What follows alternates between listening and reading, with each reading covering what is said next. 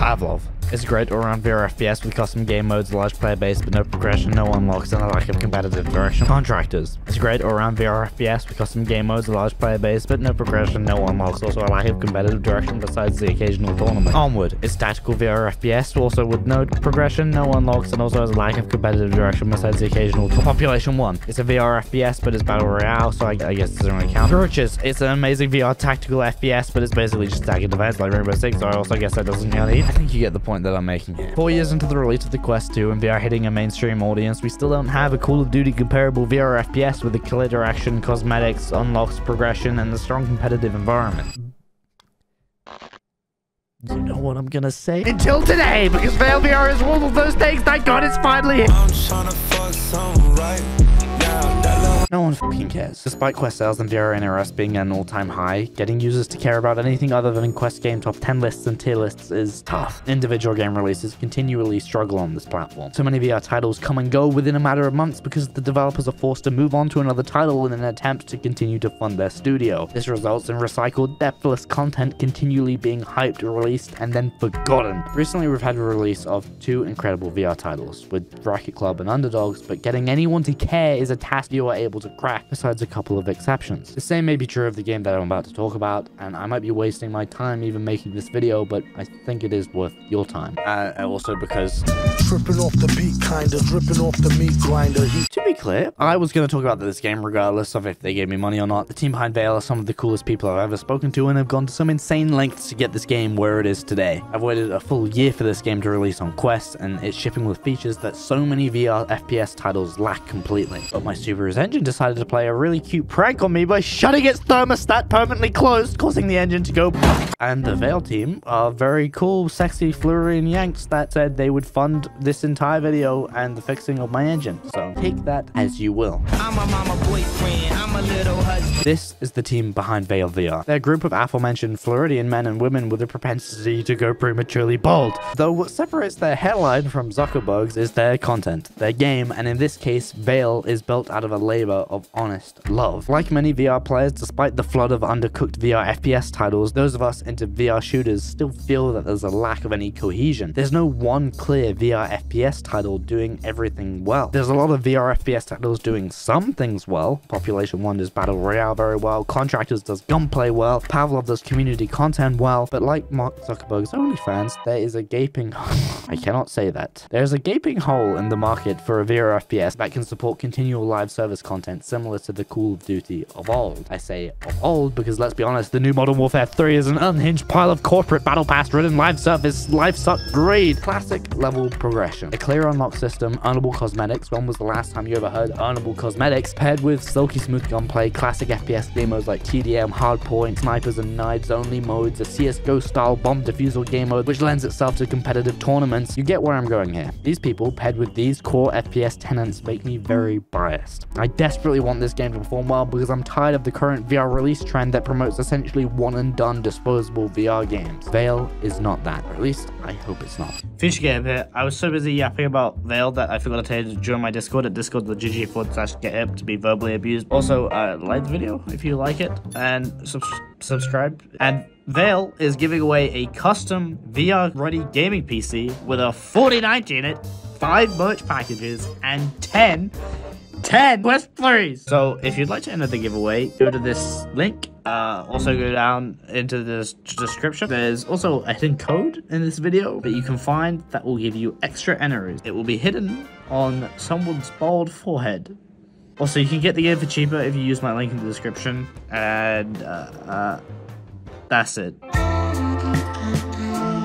This is a controversial topic. In the previously listed games such as Contractors, whenever a player cries out for the inclusion of any sort of progression system, they're commonly met with a condescending barrage of users who believe there is no need for one. As unfortunately, I think the majority of live service games have turned traditional progression systems into grind systems, tick box systems, contract systems, or more bluntly, mindless sad attempts at promoting addictive behavior. So naturally, when someone brings up the addition of any sort of progression system, they're met with fury. And I think a lot of developers may fear even attempting any sort of progression system due to this potential backlash. Unfortunately, the total lack of any progression system in many of these games leaves a lot to be desired, as your performance in games leads to literally nothing besides progression your own skill that doesn't contribute to anything other than the initial fun factor that comes with stomping other players. It causes so many of these VR FPS titles and VR titles in general to feel completely vapid, and this is something that the developers of Veil are acutely aware of. In fact, they actually modeled their progression system after the original Modern Warfare 2. It's straightforward, classic FPS progression that in this new age of Battle Pass live service hell, I haven't experienced for a long time, and it's deeply refreshing. Your kills and your performance in games is added up at the end of each match with a gorgeously slick and satisfying animated menu. The XP increases your overall level, along with unlocking you new weapons, gun sights, and currency that will eventually be able to be used in a marketplace, so you can actually earn your cosmetics. Not only does this make cleaning house and games just deeply satisfying, as you know you'll be rewarded with bounds of XP by the end screen, but it also organically opens up the game to you weapon by weapon, allowing you to get to grips with each gun and sight as you unlock them, rather than everything being unlocked at once and being overwhelmed with the list of options. To be clear, I think that this works well in Pavlov, as it's clearly mimicking CSGO's weapon wheel, and it's a very clear iconography of different weapons, and the handling is so different that I feel like you can have all of those unlocked from the beginning and it's not a big deal, especially with the way that each game is structured. But in Veil, with their more specific weapons, it really helps to give you a clear path to learn each gun and their recoil patterns. And this brings me on to step up in this bitch. Being that the development team is a bunch of Floridian-based Yanks, the team has put a loving amount of effort into each gun. In fact, I've never seen this level of attention to weapon detail from any other VR FPS title. This is footage that I got from the developers at gun ranges, toying with airsoft guns and testing the sights, something that they do regularly to nail the feel of each weapon. One of the technical artists actually has a PhD related to optics and designs all of the sights and scopes. I didn't even know that was a thing, but like, okay bro, who asked? There's a fully built gun range with aim trainers and mini games in the main hub area, and as soon as you fire any of these guns, you'll get just how well realized these weapons are, specifically in their sound design. Though admittedly, I've yet to shoot anything that comes close to the satisfaction of the 50 cal in Pavlov, but that in fairness is a cartoonishly high bar to hit. Each gun has its own recoil pattern that can be mastered and controlled. The game also has one of the best virtual stock systems I've ever used. For those out of the loop, you're probably familiar with realizing that you may have undiagnosed Parkinson's every time you aim down the sights in a VR game. Most games now have good motion smoothing to prevent this, but Veil has the option of a virtual stock that does exactly what it sounds like. It emulates a gun stock by smoothing out your motion and allowing the gun to sit against your shoulder accurately, as if you had a stock. In fairness, I think more and more FPS titles have implemented this feature, but I think Veil's is one of the best and one of the most consistent. I don't feel like I need to use a gun stock while playing, nor do I feel like I'm at a major disadvantage for not using one. The guns all have their own unique reloads that in some cases you actually have to learn in the gun range, like this shotgun that if you have the handle pulled back, it covers the slot that you actually put the rounds into. So you have to slide it forward again and then load the gun again and then pump the shotgun and you're good to go. You can even pump the shotgun one-handed. The game doesn't baby you with simplified reloads, and mastering a fast reload is actually a skill that can be the difference between life and death in a competitive scenario. It also goes a long way to make these guns feel real, something that most VR FPS titles lack completely. The skins are awesome, especially these sick faded splatter style gloves. They look so cool and I love looking at them. I think Veil is one of the first VR games that actually leverages customizing the one thing that you see the most, your own hands. Though there's no mirror in the game to see your other cosmetics, which I think is a little ridiculous, and I was told is something that will eventually come. You can't even see the skins on the customization screen when scrolling through them, though you can for the weapon skins, which by the way looks amazing. The menus here work flawlessly and it is easily some of the best UI I've ever seen in a VR game.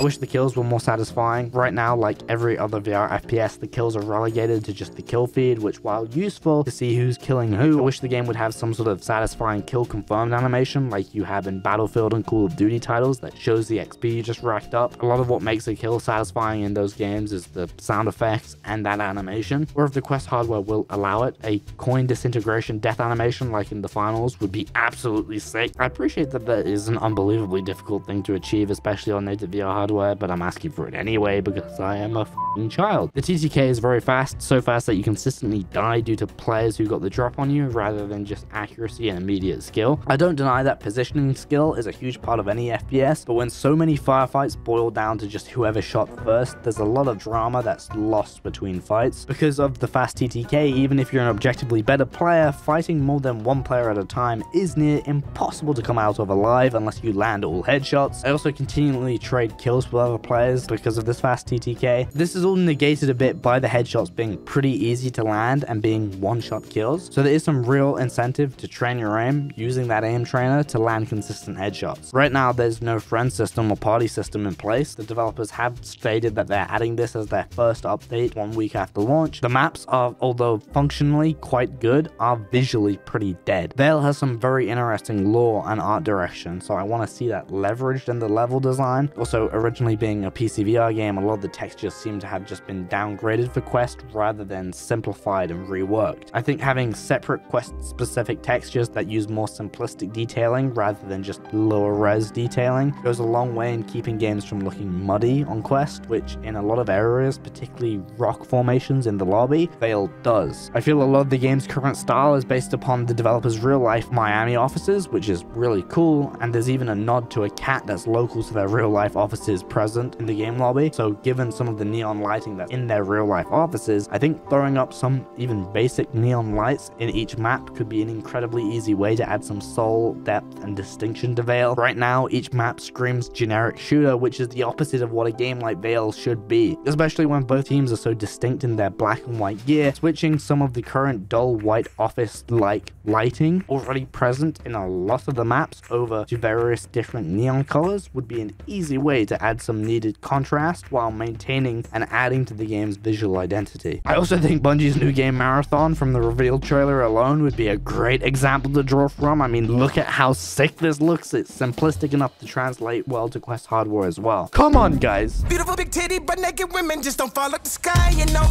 Besides my complaints, this is my favorite VR FPS. The game is good, the game is fun. These people deserve your money. It's $30 and it's out right now. Please support this man. He's worked very hard on this game. Please support this team. They've worked tirelessly and are incredibly talented. Please support this. Okay, you don't have to support this bloke. I met him at a VR event in Sweden and he wouldn't stop eating glizzies.